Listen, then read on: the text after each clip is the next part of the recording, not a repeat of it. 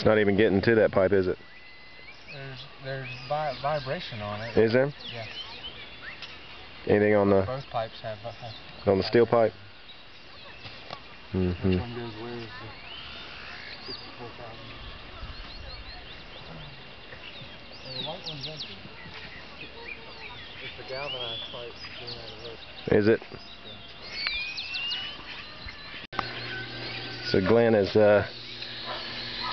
got his pliers out, Make sure this getting them a sample point. This should be raw water intake. You can figure out what they're doing.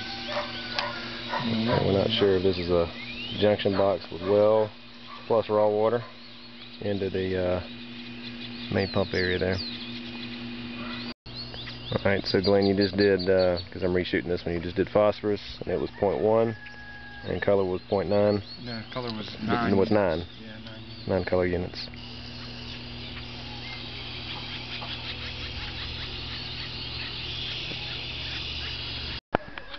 These are existing well houses down here near the raw water intake. There are 3 of them. None of them appear to be in use at the moment, but there are plans in town to put pumps into them, have them start pumping again. My thought is theory riverbank filtration, and I'm told the wells are 30 feet deep.